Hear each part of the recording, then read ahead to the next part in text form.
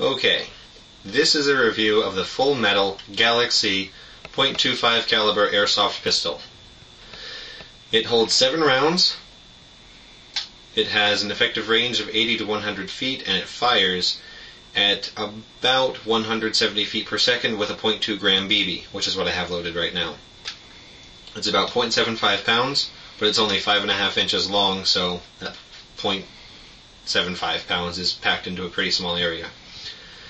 The plastic parts on this gun are really only the grips and the magazine.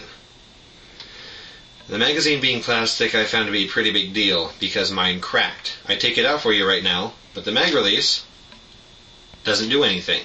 There's a piece in there that cracked off, so I can only get my mag out when the whole thing's empty. As I said, it has a capacity of 7 rounds, which I will demonstrate right now.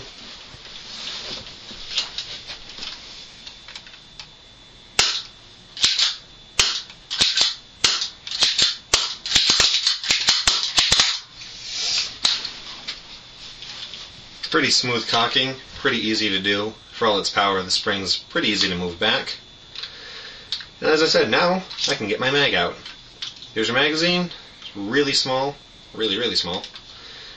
It has a follower, which is a nice feature. But here's that broken piece I was talking about. When there are BBs in there, it pushes it out like that, so it sticks on something up inside the mag well here, if that's the right term on a handgun.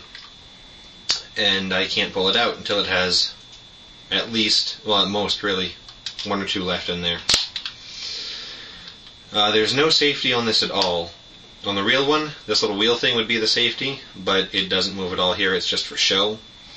Here's your magazine release, as I already demonstrated. And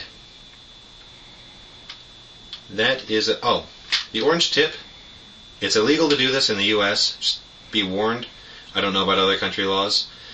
You can take this off. It just screws right out. There you go. Put it back on, quite obviously. You just twist it right back into place. There we go. And that's it. And if you want to know what this is, look at my Echo 1 M4 Commando review.